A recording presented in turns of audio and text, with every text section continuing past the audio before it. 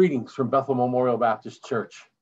We had prayer meeting tonight with 13 people online with us. No one swam out to the church to be with us tonight. I admit I was a little bit tired. Seasonal allergies are kicking in, and a whole day of rain can sometimes get you down. But it's always a blessing to get together with brothers and sisters in the Lord in prayer. We had some new people that were with us tonight, and some of the regular people could not be with us. But it was an encouragement to share our praise items and also to share our prayer requests and know that we are fleeing to a God that can lay hold of us and we can lay hold of him. I'm going to share a verse a little bit about how God is our rock tonight. But before I do that, let me open in a prayer. Father, I thank you. I thank you for the way that you care for us, and I pray that you would indeed bless us to know you and to trust that you will always be there for us.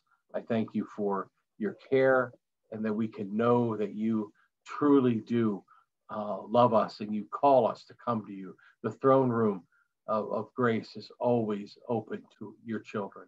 We thank you that you love us that much. It's in Jesus' name I pray. Amen.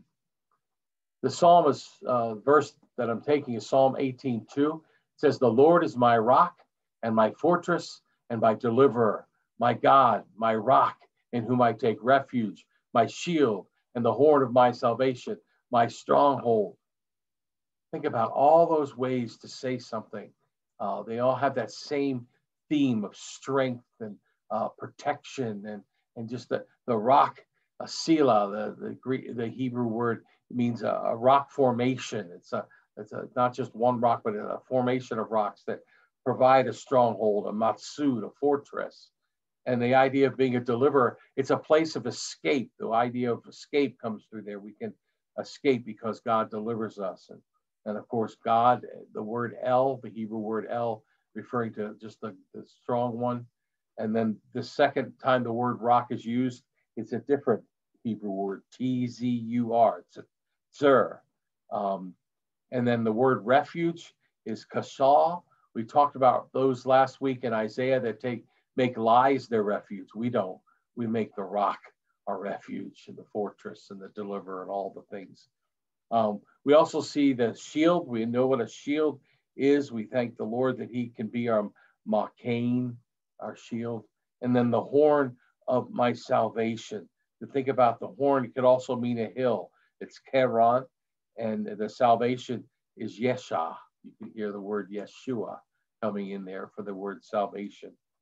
And then finally, stronghold, Misgab. Just think about all those images that come to mind when you think about the Lord as our rock. When I think about all that, I want to note the superscription that comes before this song. It says, "To the choir master, a psalm of David, the servant of the Lord, who addressed the words of this song to the Lord on the day when the Lord rescued him from the hand of all his enemies and from the hand of Saul. He said, I love you, O Lord, my strength." That's the first verse. And then we've been looking at verse 2. Think about all that is behind this, all the ways that God delivered David from his enemies, including King Saul. And that's what he's listing for us, the different things. God can save us in so many ways. He saves each of us. I think about, we had 4 people that had COVID-19 in November in our household. And I like to tell people we had 4 different people, 4 different sets of symptoms. We had 3 different doctors. We had 4 different types of treatment for each one of us. Well, our God is big enough to deliver in any way that he needs to. And I think that's why it's such a blessing to see all these words for rock that David had. But then I asked the prayer meeting people, what do you picture on this kind of rock? And I always go to Jesus. The wise man builds his house upon the rock, something where you could lay a flat place and you could build something on it and know that when the rains come down, that the house will stand firm. But then I remember 2 years ago, my wife and I were in Israel, and this week, in fact, and one of the places we went was a place called En-Gedi, and En-Gedi is where David fled from Saul. You picture mountains, and David was fleeing. There were caves in those mountains, At one point, it talks about how David's on one ridge and Saul's hotly pursuing on the second ridge. Now, this is not what I picture when I picture about God being my rock. One of the things we said, why, one thing you know about Israel, there are rocks everywhere. But here in this place in Engedi, it's amazing. I don't think of this as very stable. I have neuropathy in my feet. I don't like to walk anything that's not smooth. But David was picturing this as a source of strength and rescue and escape. And it strikes me that God can use something so harsh looking as a picture of comfort for King David. Now, there are two types of animals we saw when we were in Israel that lived here. The one is the ibex, and it's kind of like a goat creature with the big antlers there. And to see how nimble he is on the rocks as he can move up and down you think about the mountain goat, and that's probably what we refer to there. There was also this thing called the rock hyrax or a badger. It's referred to in the Bible as a coney. And there were these things that were rodent looking. It's not pleasant to see, but they were around us and they didn't trouble us. We didn't trouble them.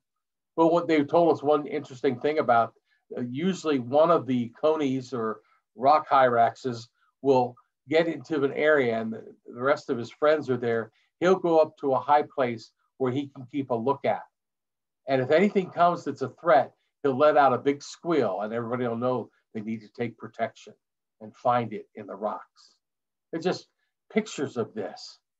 Well, I went back to this idea of the rock because of this verse here. This was in the Daily Bread a couple of days ago. Psalm 73:26, my flesh and my heart may fail, but God is the strength of my heart and my portion forever. That word strength was that word I can't say, T-Z-U-R. It could also be the rock of my heart and my portion forever. And then the devotional went on to talk about our heart and how frail it can be. And it looked at three different hearts. The hummingbird heart is a fraction of an ounce in weight, and it beats 800 times a minute. Think about that.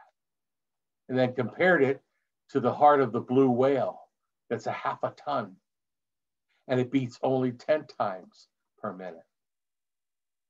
And then, of course, then the human heart didn't tell us how much it weighs. I could have looked it up, but I didn't.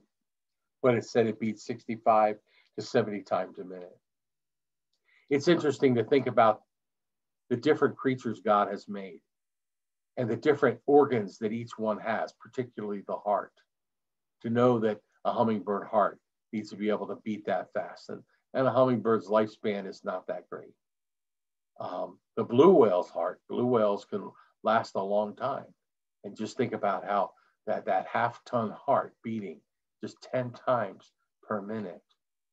But then think of the human heart that is resilient enough to carry us through 70 years or more of life, that can give us the blood that we need, that is oxygenated by the lungs and all the ways that we find life in that. I want you to think about the struggles that we have. I keep getting discouraged by hearing about other people that have gotten COVID. I want it to be over. I want the vaccine to be taking its part and not hear about new cases. But the fact is, we're not there yet. And I don't know when we'll be there, but I know that God is there. He's all those pictures of rescue and rock and stability that we need in difficult times. I hope you're blessed by these verses. It was just a message I needed to share. And some of the people that were at prayer meeting tonight going through some difficult times, or their family members are going through difficult times. And we pray that we would be able to turn to the God who is our rock. Father, I thank you. I thank you for your immense strength, your ability to provide a place for us to escape. Lord, we find ways to escape in this world, and they're not healthy. Help us to see our escape, our deliverance from you. Help us to climb and go to the place, the formations of rock, the place that you provided for us in the midst of a difficult world, in a dry and weary land, very close to the picture that I showed there. There was a great waterfall and an oasis there in En-Gedi. And all of those things are needed. And even the word rock suggests the rock that was struck by Moses that poured forth water. There's so many ways that you can deliver us. Help us to cling to that, that we need not fear the things that may overtake us, because you are our strength. I thank you, Father. Ask that you bless us with that encouragement. It's in Jesus' name we pray. Amen. God bless.